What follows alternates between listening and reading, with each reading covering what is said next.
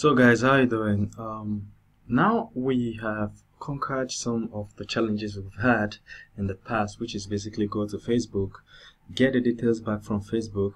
This variable saves the details we return from Facebook. So what we're gonna do, I'm gonna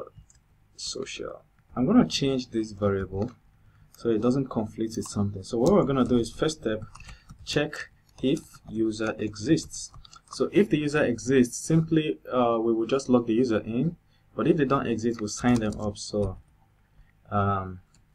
else sign the user up, then finally I'll just do finally log the user in. Okay, instead let's just do the basic simple one this way and log user in. So the first way we're going to check if the user exists, because we're getting user back here. So we're going to do user if this user exists. So we're going to do user where the email is the same email, because we're 100% sure that Facebook will send us an email. That's why we're using the email field to look. So we're basically going to the users database table to look and check if there's any user with this email. To do that, we need to, of course, import user, and I'm surprised we're not using user here. So let's import user just the way it was done somewhere. So if we enter the app folder, we'll see user. So I'm gonna say just import user, use app user. That's it. Really? App HTTP. There we go. So we are importing this user so that we can use it here. So from here at the bottom, we're checking if this user exists. So we're gonna say if the user exists, if this guy exists, we're gonna try to log in. All right, so let's go ahead and log this guy in. So I'm just gonna do first here.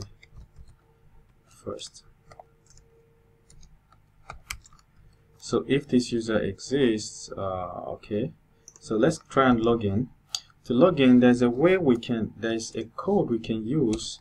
We can do auth, and remember, we don't have this user's password. In fact, the password in the database is encrypted. Let me show you. In the database, the password is encrypted. So basically, we're attempting to log this user in without knowing their password. Look at the password is encrypted, and this user is trying to log in from Facebook, and Facebook does not send us any password or anything. So we're attempting to log the user in without the password. So if we go to Laravel under authentication, let me show you where the beginning now. So if you go to Laravel under security authentication and you scroll all the way to the bottom, all the way to the bottom, you will see a way to log the user in. So if you get to this section, authenticate a user by ID, we're going to try and use this. All right, so we'll copy auth, and remember, since the user, we just went to the database to check if the user exists. If the user exists, this variable will contain all the details of the user, including their ID. So what we're going to do is user ID. So we're trying to throw this guy on we're trying to log in this guy with the user ID. All right, so one other thing we can do is, if this was successful, we can then redirect. Okay, makes sense. So our redirection, we'll write a code for it. So otherwise, we can do we want to do return redirect. You know, when a code is executing like this, once it hits the return keyword, it stops, so it won't execute whatever is downstairs. But otherwise, we're gonna try and sign up this user. I don't want to start writing a code to sign the user up. I'm just gonna go straight up to the sign up method. See, register. There's a register method here. and does the validation, and look at the method here that registers a user. I'm just going to carry it and go to a login controller and paste it here. So we're going to remove this return. We basically want to sign up this user. If the user doesn't already exist in our database, we're going to sign them up, which is we're going to do name of the user should be what we got from Facebook as name, and email of the user should be what we got as email, and of course I'm going to call it this way.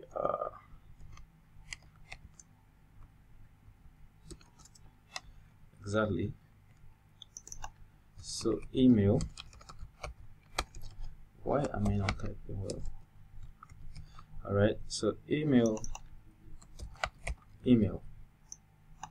Alright, we're good. And then we're gonna have to, since the user is signing up for the first time, we might as well just generate a password for the person, random password. Alright, so we're gonna use a random password and say 1 2 3 4. We'll generate a password for the person because they are signing up for the first time.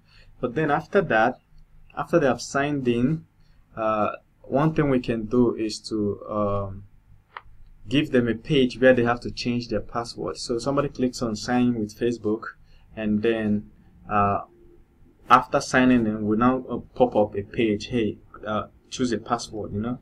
But for us to make it work, first of all, we have to create an account for the person. Okay, what I don't know is what this guy is doing here. Alright, so far so good. We've created email, password, and then the other thing we're going to work on is, let's say this was successful. Let me equate it to a variable. I can say user sign up equals this. So I can then say if the user sign up was successful, we're going to try and log in this user. So we'll do auth, I think attempt. So we're going to basically attempt to log in with an email from the email that this guy came with from Facebook. So this email from Facebook is logged in. Then we're going to I think we should basically end up with what we had here. Since we don't have the password, we can just say exactly what we had here. Where was it?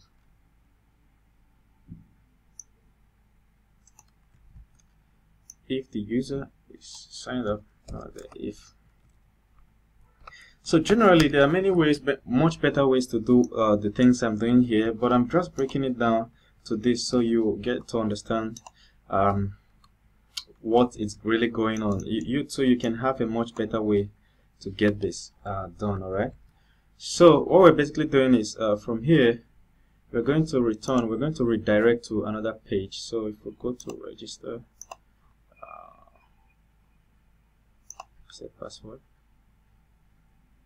Alright, we're going to redirect. We're going to redirect to home. Otherwise, we sign up this user and then sign the user in. So I'm gonna take this to this place.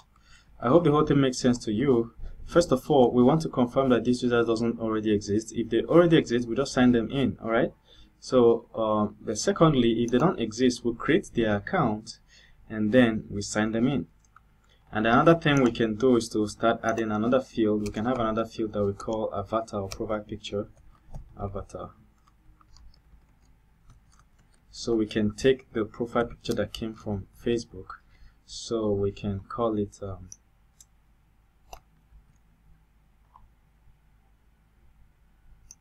so just to be sure of the things we're working with, I went back and just did this so I can see my payload. I returned what we had today so I can see my payload from Facebook so that we can know what we're coding on.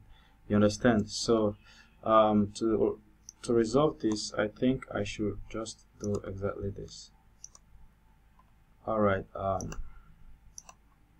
so here there is an avatar. You can't see it, but it's just one level above this. It is user social.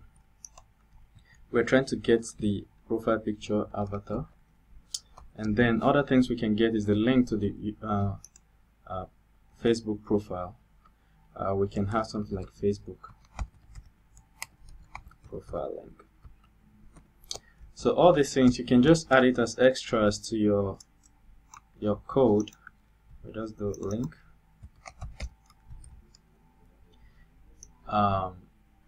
So what else are we looking at? Link, Facebook profile, verified, gender. So we're gonna do a gender.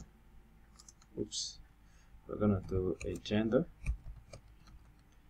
Sorry this video is taking long, but we just need to get everything right at once. So we have user, social, user, gender.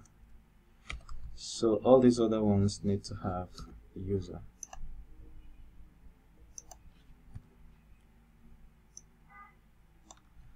Alright, here we need to have user and email.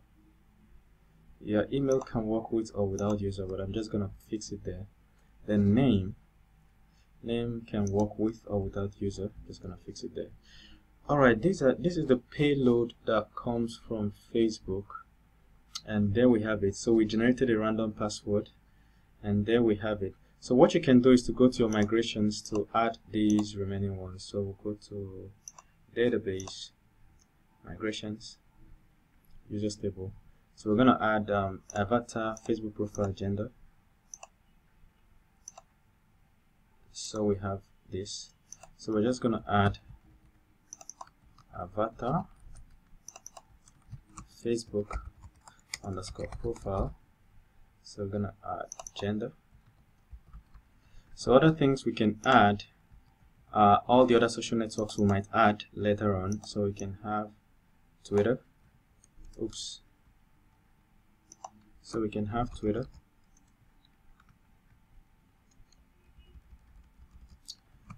Twitter profile. We can have GitHub profile. GitHub profile. We can have which other one? LinkedIn. LinkedIn profile. So which other one is remaining?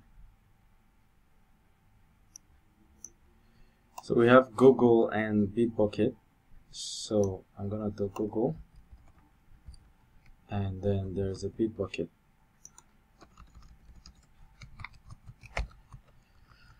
Okay, so we have all this around, so that when next we run our migration, if we refresh our migration, it will create all those files for us.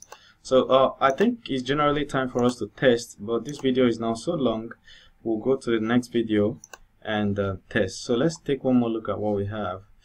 First of all, we're checking if the user exists, and then I think something is missing here. Yep, just added it. So we're going to Facebook to get the user's details. So from the user's details, we're trying to check if the user exists based on their email. Remember, we can get email like this, or we can just do user email. That's how the data that Facebook is giving us is structured. So we can get the user email, and then if the user exists, we're going to try and log them in using only their ID. All right. So now they are logged in, and we redirect to home. All right. So otherwise, we're going to try here to create the user's profile. After creating it, we're going to log the user in using their ID again. The ID of this guy. This is what we're going to use. So we're going to use the user ID of the freshly created user profile and attempt to log the user in. If the login was successful, we're going to redirect to home. All right. So there are other things you could do here, but I think this is it for now. We'll test in the next video. All right. Thank you very much. See you.